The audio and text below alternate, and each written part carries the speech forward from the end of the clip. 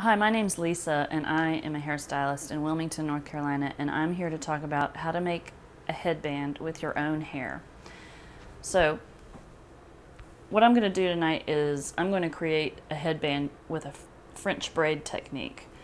And this is a really good semi-updo style for any length hair. It has to be long enough to braid, but you really have to have, just really a few inches to do this type of style.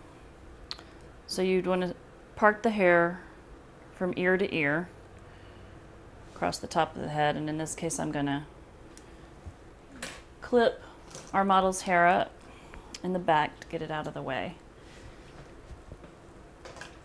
So I'm using a little bit of water just to hold the hair together because we don't want to make it too sticky with hairspray. That can come later. And she's got nice, long, straight hair that's going to be really easy to braid.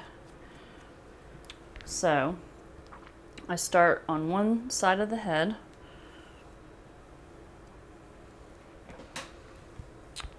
And you start with a 3-strand braid. And if you're just practicing your French braiding and you're just learning, this is a really good braid to start with. I'm going to kind of stand on my tippy toes here. So as you're finishing braiding this section, coming close to the bottom of the section and towards the ear, what we're going to do here is we're going to finish it up and just braid it down a little bit. We're going to secure it behind the ear.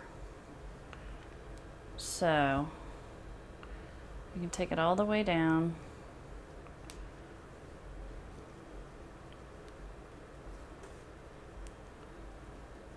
And you can either let this part dangle down if you wanted to create that kind of look, or in this case we're going to secure it with a covered elastic, and then we're going to kind of just tuck it behind the ear. And if you have to, you can use a couple bobby pins, and then we're going to let down the rest of the hair, and we have a braided headband. And that is one way to make a headband out of hair.